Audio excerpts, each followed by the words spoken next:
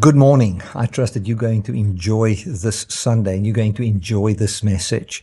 It's a privilege for me to come and serve you with the good news of Jesus. I would like for you to know that you are valuable to God and that He has come and brought forth people in the earth and gifts in the earth to serve the people whom He dearly loves.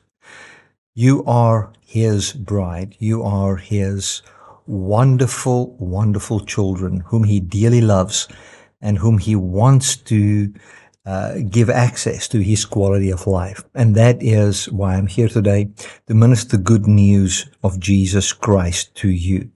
It's a great privilege to serve you this morning. Let us just pray together as we start our Sunday service. Father, thank you so much for your love and your grace. Thank you for your kindness. Thank you that you speak powerfully through me today as I'm recording this message, in the hope that every person would hear your message of love and grace. I thank you, Father, that you love people dearly, and you would speak powerfully through me today and encourage your people so they could have a broader understanding, a deeper understanding of what you have dreamt for all of us. In Jesus' mighty name, amen and amen. Today we're continuing to read from Ephesians chapter 3. And we're talking about powers and principalities. I think this is the third or fourth Sunday that we're talking about this. And I'm going to continue to talk about this and just take the scripture a little bit further, where we're going to talk about the eternal purpose that God had with us in Jesus Christ and the boldness and the confidence that we can have in Him. As most of you know, we are preaching through Ephesians, and we are busy with Ephesians chapter 3, verse 10. The concept of powers and principalities is something that is very interesting and something that I do believe that each one of us truly have to understand. So many times we have been taken up with demons and the devils in such a great way that we start to forget that it is about the kingdom of God that manifests on earth, and that the true power and the true principal thing or true principality is Jesus Christ Himself, is God's rule and reign in the earth through the man, Jesus. So many times when we think of people, or not people, demons that are in heavenly places, we are thinking that it is only the unseen realm when we think of heavenly places. But the scripture says that we as the church, we are co-seated with Christ in the heavenlies or in heavenly places. So when we think of heavenly places, it does not exclude physicality. It doesn't exclude us. I want to tell you that you are in heavenly places. In other words, as one would look at powers and principalities as pertaining to what Paul was addressing here, and we're going to look at some of the Greek of these words and jump to Colossians chapter 2, verse 8 and go deeper into this. As we look at this, we cannot but conclude, as I've mentioned also in our previous Sunday service, that we as the church are also a power and a principality. It doesn't have to mean that it is demons. Now, it can include demons, and demons are also in that structure, but that is just one small part of the whole concept of powers and principalities.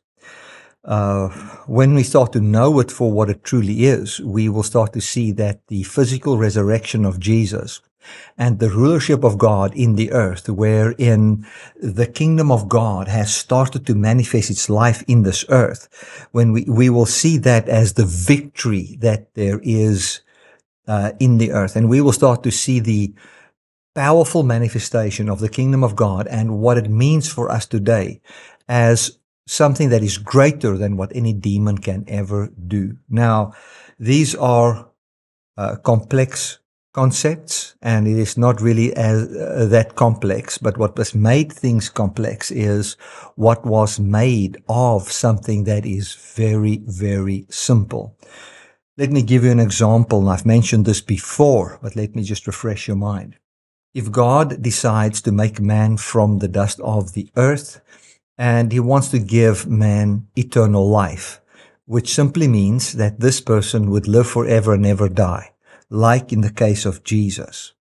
And we then find a devil coming in saying that you cannot surely die. And then we find that man dies, but man can still not believe that he can surely die.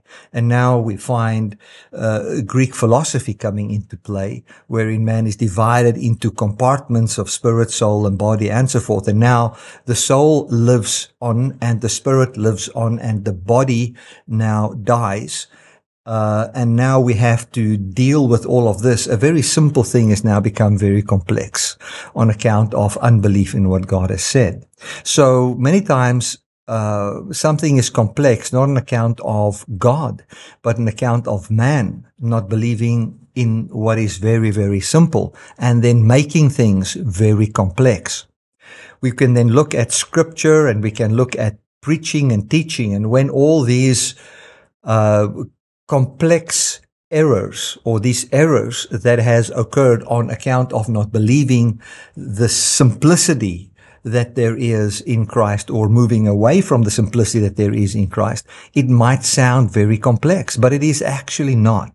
It is dealing with what is complex on account of the enemy that has been set in people's heart, and dealing with all those different aspects, and that might be perceived as complex, but it's actually very, very simple. The gospel is so simple. The rule of God that God has always promised, which is the rule of life, has now come to the earth. Even if it is the case that people might die, we have the promise of life, and we simply just rest in God. As we believe upon Him, we find His life born in us, and the life that is born in us is the Spirit of Christ, or the same life that is in Christ and is born in us, and we find the attributes that was put on display in the man Jesus is also now put on display in us. And we define that as salvation from the fruit of the flesh, salvation from the death that's in this world, and we can then experience the life of God. The simple, simple gospel is that God has promised us life, and that has started. And as we believe upon that, the great joy of that and the empowerment of that brings forth who God is in us. Now, let us read Ephesians chapter 3 and verse, I think I must read from verse 8 for it to make sense. It says, "Unto me, who am less than the least of all the saints, is this grace given, that I should preach among the Gentiles the unsearchable riches of Christ." Now, what Paul is saying is that he is the least of all the saints. I did discuss this last Sunday and what that means and why it is the case.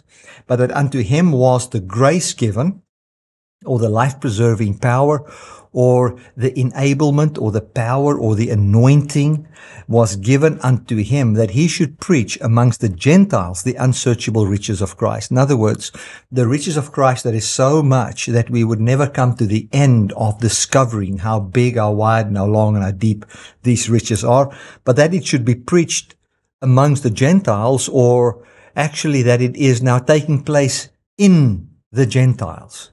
As what we would find the rulership of God taking place in the Jewish camp, it's now taking place in the Gentile camp.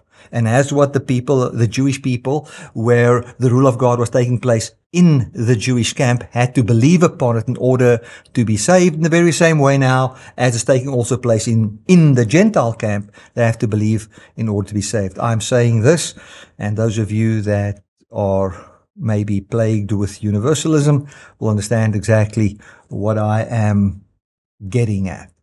Right. For those of you that don't get what I was just saying there, don't worry about it.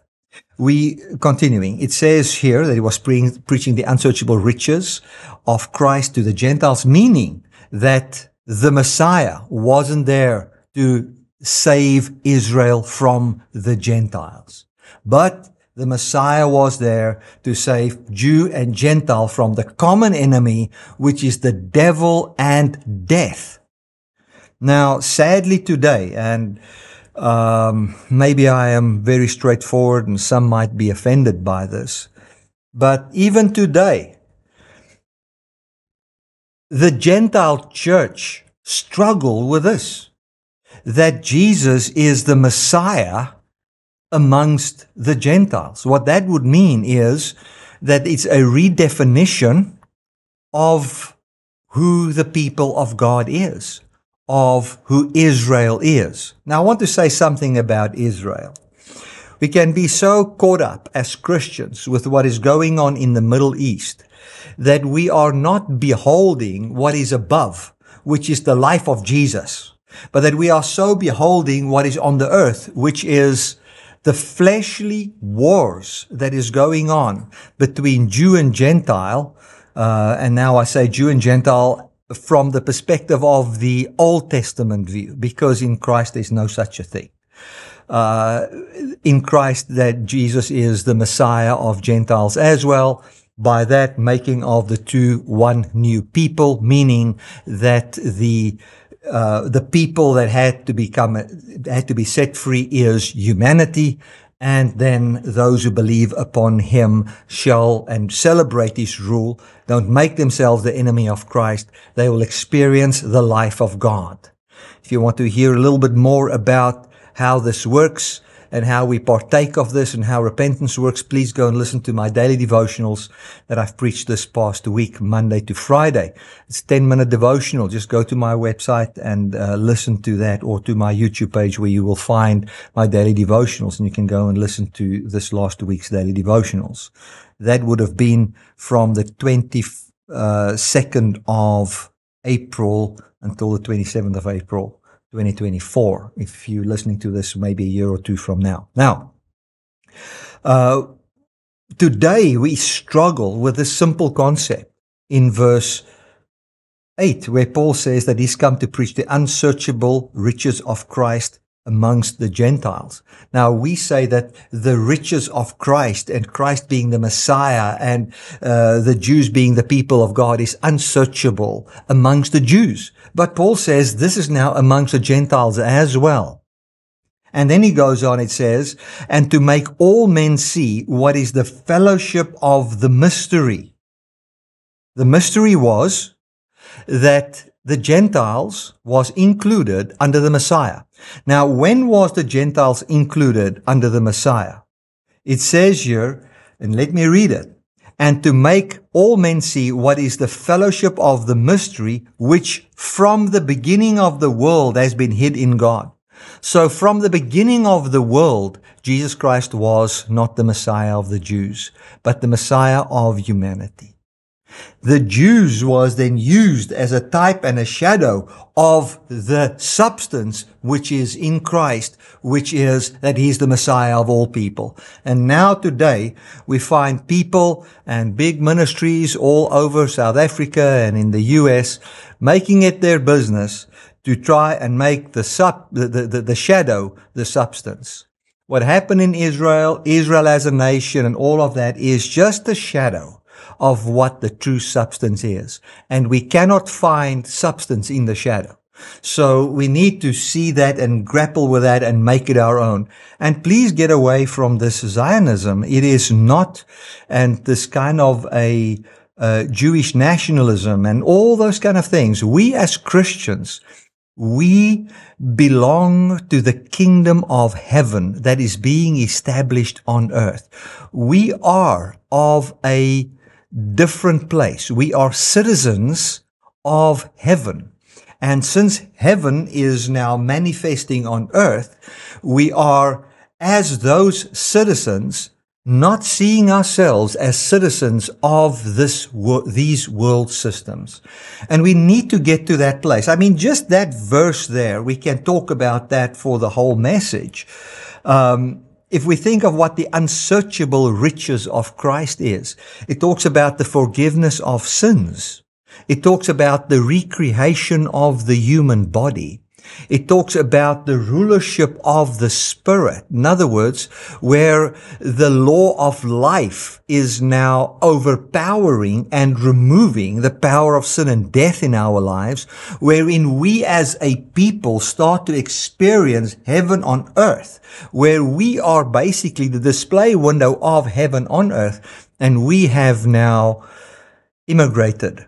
We are now citizens of heaven, and we are living on earth. And when we look at this whole concept of being citizens of heaven and so forth, we have to read it in its Greco-Roman history, wherein we would find that Rome would send its citizens all over different areas, especially their old soldiers and so forth. They would go and live in Philippi, for instance, and if they lived there, Rome didn't want them back. They are citizens of Rome, but they're now living in Philippi, and the Romans would want Rome now to start to manifest in Philippi, and that Rome would be there.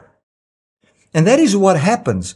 Jesus Christ was raised from the dead. All authority in heaven and earth was given unto him. He then poured out his Spirit on earth in us, and we are now the temple of God. We are now the place where heaven and earth collides, where heaven and earth comes together. And we now find that the church is the Israel of God. I want to say this. The church didn't become the Israel of God. The church has always been the Israel of God. The only Israel that was a type and a shadow is the physical nation Israel, which was a type and a shadow of the true Israel, which is the believer. Who is a child of Abraham but he that has the faith of Abraham and believes in Abraham? And we need to understand that, well, one day I will preach Romans chapter 9, 10, and 11 and explain those things as I see them. Well, let us, for those of you that are still listening, thank you for that and allowing me to serve you with this good news today. Let us continue. It says, and let me read verse 8 again, unto me, who am less than the least of all the saints, is this grace given, that I should preach among the Gentiles the unsearchable riches of Christ. Should preach to the Gentiles that Christ has been your Messiah and that Christ has always been your Messiah. Jesus Christ didn't become the Messiah of the Gentiles. He's always been the Messiah of the Gentiles. One might say, but Romans 9 and Romans 11 doesn't say that. We were grafted in and so forth. That is shadow language. That is what I've explained at the beginning of this message, that once people are confused, then you use the language which is understood by the confused and the lingo of the confused to explain reality. The true reality is what we see in verse 9. And to make all men see what is the fellowship of the mystery.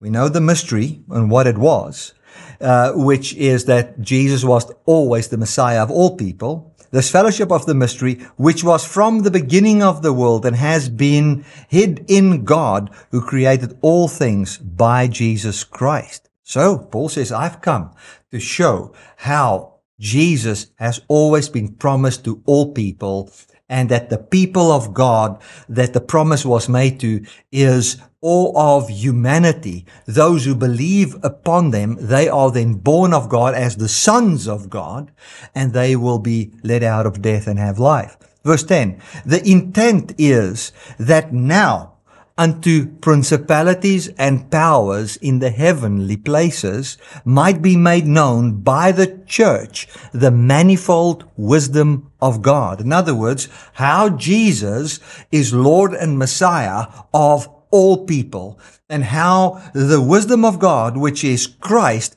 is applied to idol worship, how it's applied to running a nation, how it is applied to running a business, how it's applied to the ending of idol worship, how it is applied in living your life in this earth, how it's applied in being a servant to all people. He says, this is according to the eternal purpose which he has purposed in Christ Jesus, our Lord. So God had an eternal purpose. And the eternal purpose was that he would bring forth his kingdom and his life in this earth. And that through the church, he might make known who and what he is and what it is all about to all powers and principalities. Now, or principalities and powers. Now, when we look at the word principality there, I'm going to read, let me read from the Theo definition. It means a beginning or origin. So he says he wants to make known unto all beginnings or origins of things, which would mean the person or the thing that commences, the first person or thing in a series, or the leader. So he's saying here that God now wants to make known unto all leaders and their authority, or the powerful influence that they have in the earth. He wants, in the heavenly realms, or from a position of rulership, he wants to make known unto them by the church what the wisdom of God is. So this principalities means that which anything begins to be, the origin, the active cause. So God wants to show to any active cause and its authority in this world, whatever would cause problems in this world, whatever would be a cause, we can think of the principal thing of democracy, or the principal thing of atheism, or the principal thing of capitalism, or whatever, and then the power it has, the rulership and its authorities, and how it has been put in this world. He wants to make known to all of that are in the heavenlies, that are rulers in this earth. He wants to make known unto them the wisdom of the manifold wisdom of God. In other words, how God's wisdom applies to them through the church. Remember, when it talks about powers in heavenly places, we are not to exclude ourselves from being a power in a heavenly place. And neither should we exclude Christ as a principality. Because if a principality is the first person, as what it means, as what it says here, a person or a thing that commences, isn't Jesus a person that is commenced? Isn't he the person or the thing or a leader? Jesus is the leader. So Jesus is the principal person. He's the first person. He's the firstborn from the dead. And he has authority and power. Now, through us is being made known unto the world the wisdom of God, which is to say that we cannot live by our own power, and that God is a good God that loves us, that forgives sin, that takes away transgression, that takes away iniquity. Let's make it very practical. The other day I said on Facebook, and maybe I should go and read it, but I don't want to waste too much time. But I said, the only answer that there is to the problems in the Middle East, or the ultimate answer to the problems in the Middle East, does not include a gun. Now, many of you might be very upset when I say that and say I'm a liberal, I'm an anti-gun person and all of that. Get politics out of your mind. And let's just look at Scripture. I don't side with any of these parties. I just want to say that I'm a citizen of heaven, and I'm speaking the truth of the gospel. And when I make a statement like that, what I'm trying to say is that the true answer is Jesus. Somebody then wrote to me on my Facebook page, and obviously this person did write in kindness, although I could experience some of the frustration in his writing that he has. He says, so should Israel just sit like a sitting duck and be killed and not defend themselves? What should they do? I said, well, this is what I would say to Palestine and Israel and every nation around them, all of Saudi Arabia. This is what I would say to any nation that is involved in any of these wars. This is what you can do. Bow your knee to Jesus Christ and accept Him as Savior. Go and sell everything and give it to the poor and come and follow Christ. And you will have a treasure in heaven. You will find a life that is born from heaven. You shall receive the authority and the power to be called the sons of God. Come to a place where your life is so born from the resurrected Christ that you know that you are the heir of the whole earth anyway. You'll inherit the earth anyway. And you come to a place where your life is so enriched with who you are in Christ that you are not a taker, but you become a giver. Where your life is so secure in the resurrected Jesus that you will lose your fear of death. That is what I'm saying. Now, some might say, well, that is absurd. That is an ideology. That is something that is not real and practical. Well, try and tell that to God. Try and tell that to Jesus. He lived by that. He lived it. He believed it. And 2,000 years ago, the so-called, and please hear what I'm saying, idiot logic that Jesus followed. And I'm saying idiotic logic according to the world system, not God, because Jesus was living by the wisdom of God, but according to the world. This idiot, he's being crucified and he doesn't even say anything. Today, the effect on his life is seen in the world and cannot die. The power by which he was raised up into is unending. It is called the grace of God to preserve life, wherein we are set free from the fears and the anxieties that is in this world, because we are part of a power that is greater than the death in this world, where we can live in this world, but we are funded from outside of this world. Hallelujah. Isn't that powerful? That is so, so powerful. The moment we start to realize that, we find that we live in utter peace in this earth. We have joy in this world. Amen. Because we can live in this world, but we can basically say like what Jesus Christ said. He says, the Son of God, or the Son of Man, talking about Jesus, which is in heaven. Then he was talking about himself walking on the earth. The Son of God, which is in heaven.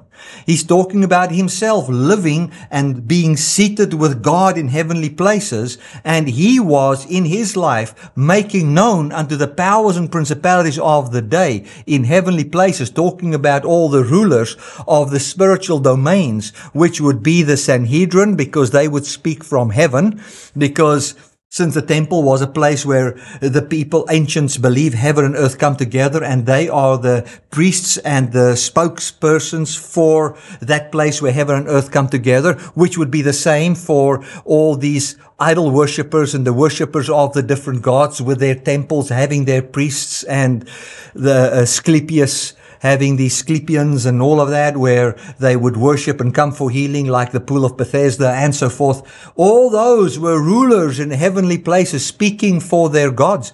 Jesus came and he made known unto all these powers and all these principalities and powers in heavenly places. He came to make known the wisdom of God by saying, the Son of Man, which is in heaven. Talking about him while he's walking upon the earth, because he's living from heaven. We as the church, we live like that in the earth. And one might say, but that is too lofty for us. That is something you're living with your mind in the heavens. Well, doesn't the scripture say in Colossians chapter 3, be mindful of what is above and not what is on the earth? For your life is hidden with God in Christ. Are you not living in the true reality as you are seeing your unification and your fellowship, that the fellowship that there is in Jesus Christ? In 1 John, it reads as follows. And I read from verse 3. 1 John 1 verse 3 says, that which we have seen and have heard declare we unto you, that you also may have fellowship with us. And truly our fellowship is with the Father and with his Son, Jesus Christ. Our koinonia, our partnership, our participation. The word here, one of the radical words for that union, is intercourse, benefaction, communication, distribution, fellowship. Our fellowship is with the Father and with the Son. Our union is with the Father and with the Son. He says, we've come to make known unto you what we've heard and what we've seen and what our hands have handled, that you also may have fellowship with us. And truly our fellowship is with the Father. So we find here that the wisdom of God, and you need to understand that the Bible says that the fear of the Lord is the beginning of wisdom. In other words, the fear of the Lord means to patiently wait upon the mercy of God. That is what fear means, to expect the mercy of God. That is the beginning of wisdom. The beginning of knowing how to walk in this earth is to expect God to be merciful towards you. That mercy would be to give his life to you. Amen. It says here, to the intent that now unto principalities and powers in heavenly places might be made known through the church the manifold wisdom of God. In other words, how the fear of the Lord, which is the beginning of wisdom, applies into every area of life. And this is in accordance to the purpose which he purposed in Christ Jesus our Lord, in whom we have boldness and access with confidence by the faithfulness of him. So it says here that the purpose was that all people groups would have access with confidence, access unto the Father through one Spirit. That is what chapter 2 verse 18 says. We have access unto what? Let me read. I think it's 2:18 if my memory doesn't fail me. It says, Ephesians 2:17, I have come to preach peace to you, which were afar off, and to them that were nigh. For through him we both, that is Jew and Gentile, have access by one Spirit, which is the Spirit of the resurrection, the life of Jesus, unto the Father. It means that through the life of Christ given to us, we've got access to a place where who we are is born from the Father. And not born from the news, not born from circumstances, not born from bad things that happen in this world, although they happen. And we can be amongst these things, but our lives are not born from it. Hallelujah. Our lives are born from Jesus Christ. Amen. He says, now therefore you are no more strangers and foreigners, but you are fellow citizens with the saints and of the household of God. So you are now of the household of God, the very temple of God. So God has determined that he would bring forth his presence in this earth through the man Jesus, and he will pour out his presence in the body of Jesus, which is the church, and then he will make his wisdom, his way of living, which is called the way of the Lamb, known to all of us. I don't know if I mentioned in my previous Sunday message, but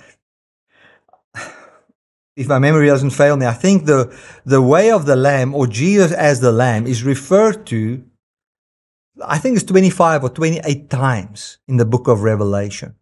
And then refers to a lamb as if he's slain, yet standing. What that means is that Jesus Christ followed the wisdom of God, which is to believe upon God the Father, wherein the Father promised him that he will make him Lord over the earth, through whom salvation will be available to all people, and that he promised Jesus eternal life. Jesus lived from that revelation in this earth, and they murdered him. And he did nothing but trust the Father. That is what he did. Now, just a little bit about persecution to ease your mind here, because we might say, well, should we just be sitting ducks or whatsoever? The Bible says if you find persecution, flee. Run from persecution. If you see here is persecution, then make sure, I call it persecution management. There are many things that I could say in a much more radical way, but I'm fleeing persecution without compromising the truth. Still speaking the truth, but speaking it in a way that people over a long period of time can start to grab a hold of it and see it, because the Lord has revealed many of these things to me over a long period of time. And he eased me into it. It was one concept built on another one, to the point that I've now come to the simplicity of the gospel, the simplicity that there is in Christ. So, when we look at this, we have to come to the understanding that the purpose that there is in Jesus Christ was that Christ would believe upon him. Christ, to a certain degree, managed persecution. We find that when he would be at certain places and send his disciples, and he would stay away, and the Bible says he would go through the crowd, go to another place, and so forth. We would find Peter and Paul and all of them managing persecution. So you use your brain, manage your persecution. You don't have to go and head all out for death. You don't have to do that when it comes to persecution and those kind of things. No, we manage that persecution. We look at it and we veer away from it. Like Jesus says, when you see persecution, flee. But if you're pushed into a corner, Denying the Lord is not an option. Then we rather take it, then we take the bullet, and we'll be raised in a better resurrection. We'll have a better life. That is the way we look at it.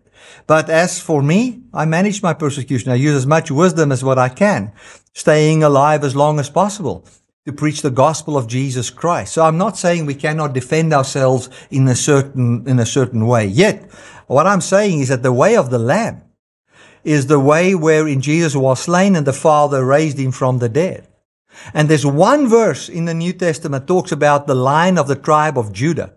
Yet we find hundreds of messages which is about the Lion of the tribe of Judah. Jesus was a meek little lamb that cannot do anything wrong and harm anybody when he was on the earth. But now you need to understand, when he returns, he's the Lion of the tribe of Judah, and he's going to tear people to pieces, and he's coming to destroy. And the way he's going to destroy is he's now going to use certain nations, fund them, help them to make atom bombs and cannons, and kill a lot of people around the earth to preserve a certain nation. That's now the Lion of the tribe of Judah. That is absurd. That is anti-Christ, demonic and devilish teaching. It's not from God. You might say, but if you say that, you're not really managing your persecution. Well, I live in South Africa, and I think it's safe enough for me to say what I'm saying here.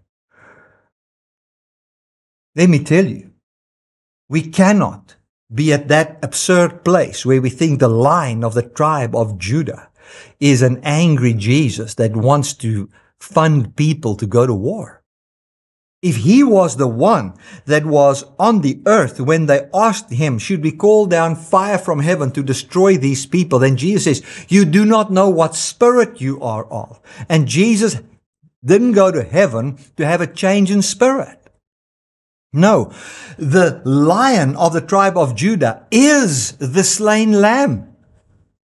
What roars and what has power and what rules and what devours the kingdoms of this world is the Lamb that was slain, whom God raises.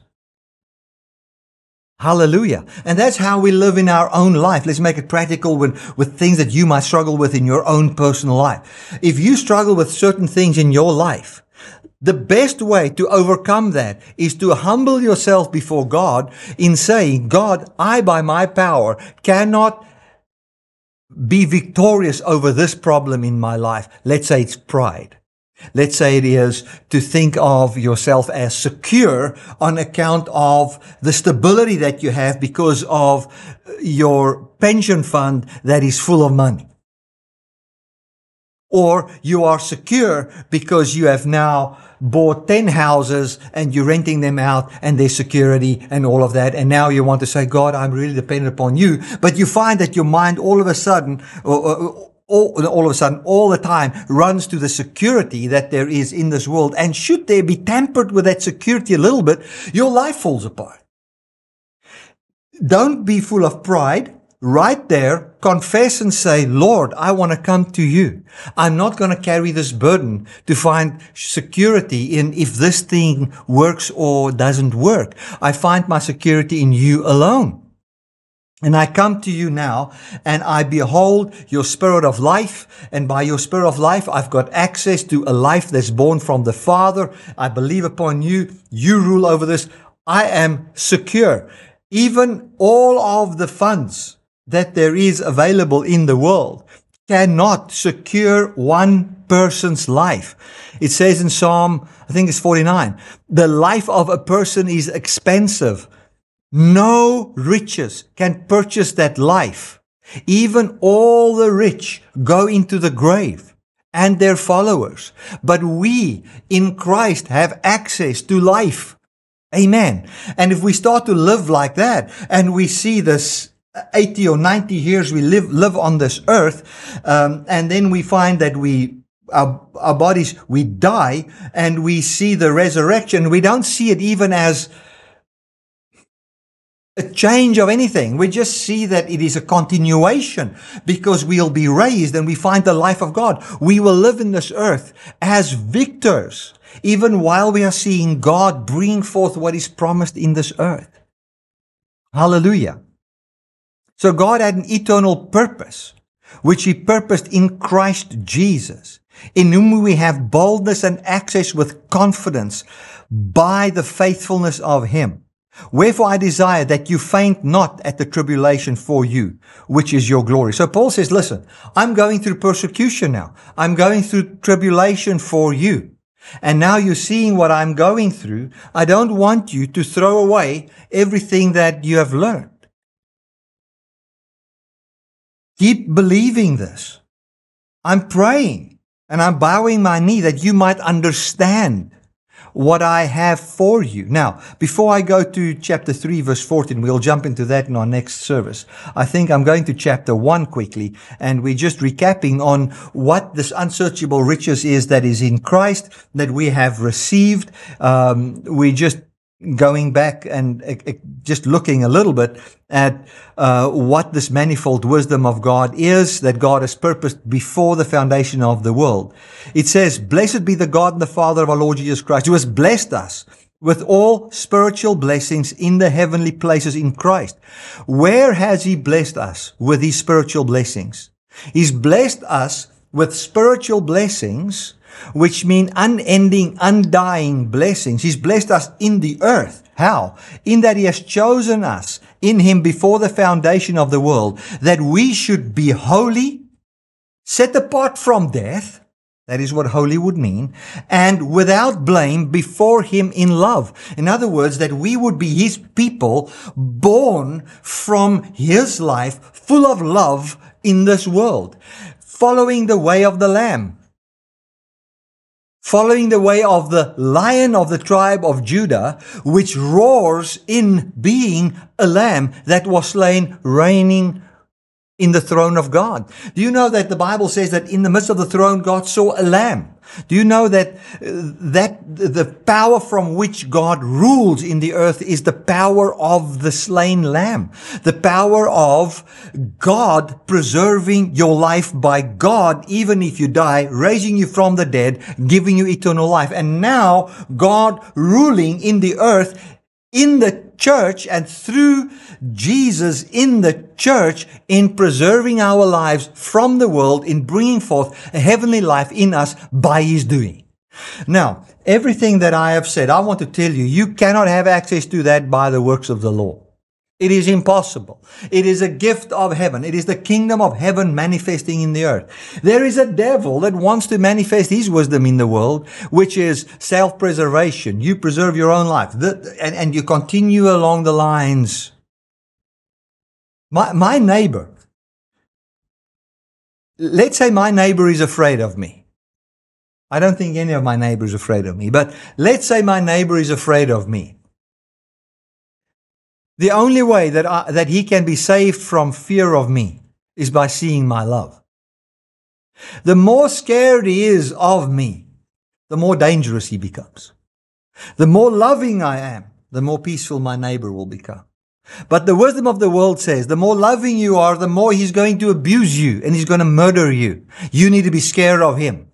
Then as you are scared of him and he's scared of you, you get to a place where you are so on the edge when it comes to each other, that you are always at breaking point, armed to the teeth, ready to destroy the other one. Where you study the personality of the other one all the time, wherein you then have come to the conclusions that each one is a narcissist and a psychopath and all those kind of things. And if he does anything wrong, let us rather kill him before he kills us. And all of that is born from living outside of the way of the Lamb, the way of Jesus. God has come to give you His life. And what I mean by He's come to give you His life, He's come to give you eternal life, and He's come to give you the way Jesus lived and bring that forth in your life. We see that in Stephen. We see that in Paul. We see that in Peter. We see that in all the martyrs. We see that in the early church. A humble people that love others, who was abused by people, but even if they were abused, they loved on people because their life was not born from this world. For they knew that their lives could not be destroyed. Not even physically could their lives be destroyed, because even if they die, they'll be raised never to die, for they are the possessors of eternal life. So even their flesh had peace because of their union with God in Jesus Christ. Hallelujah. Isn't that absolutely powerful? Well, we've come to the end of our message. And next Sunday's message will be a message that I've preached at a friend of mine, Donnie van Wyk in Nelspruit, that I will stream if everything goes well with that recording. Please note that these recordings are all pre-recorded. I'm sitting here on a Monday. If you say, Bat, I see you've got the same jersey on for the whole week. No, it's just that the whole week's messages and the Sunday message and the next Sunday message is just made on one morning where I preach everything in one setting. If Donnie's message comes out well, the recording and those kind of things, we will stream that next week. And then from there on, we will have other recordings that I make, because I'm on my way to Zambia. I think by the time you listen to this, I will be at Donnie's church. And Helena and I, we are on our way to Zambia, and we will be leaving, I think, about the 7th of May. But we have to make pre-recordings because I'm not here on Sundays, and that is what you're listening to. So, well, thank you then for allowing me to serve you with the good news. Make sure that you check our Facebook if you're interested in following us on our trip to Zambia and what we're going to do there. We're just going to help there with a basic election of a new board, and then preaching in some churches. We're not having any plans as pertaining to building projects and those kind of things. We're just going for preaching and that election. Then we're going to be back by the end of May if everything goes well. And my first service that I will be preaching again from the studio, being back, if everything goes well, will be, I think, the 10th of June. The 10th of June. Thank you so much for supporting our ministry, loving on us, sharing these messages, always encouraging me in what these messages mean to you. We will talk again next Sunday. God bless.